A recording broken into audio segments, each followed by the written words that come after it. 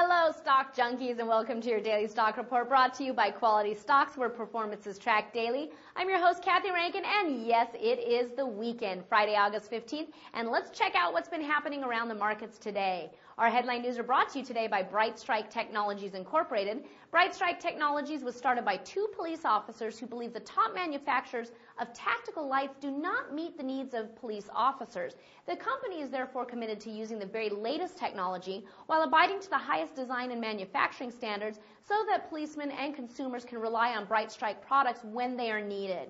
Now let's jump right into our headline news from Thursday. The number of homeowners stung by the dramatic decline in the U.S. housing market jumped last month as foreclosure filings grew by more than 50% compared with the same month a year ago, according to data released yesterday.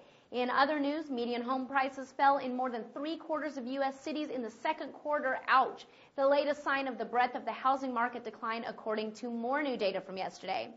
But the markets still were strong and opened this morning with the Dow up 82.97 points or 0.72%. The Nasdaq also up 25.05 points or 1.03%. And the S&P 500 also up 7.10 points or 0.55%. And now let's take a look at the market news that Quality Stocks is tracking. Market headlines are brought to you by Uranium Hunter Corporation.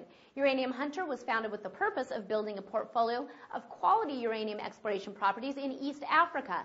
The company is already well positioned in the region with its 100% interest in the Uranium-Au property in Njombe Songea Districts in Tanzania.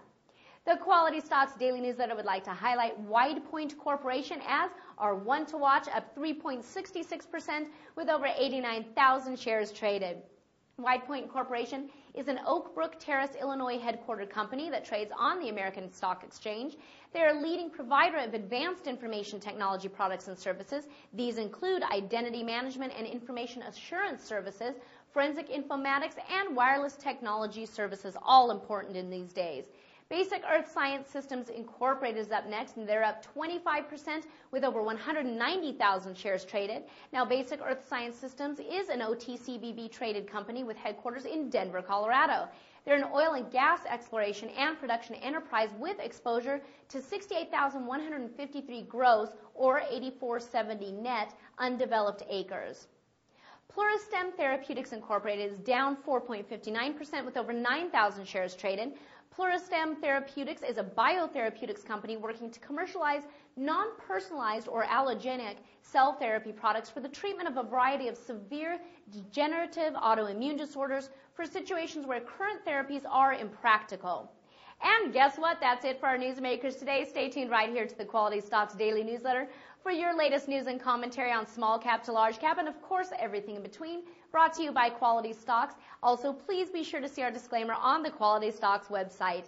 Thanks for tuning in. I'm Cathy Rankin. Have a fantastic weekend, and we'll see you bright and early on Monday on our daily report.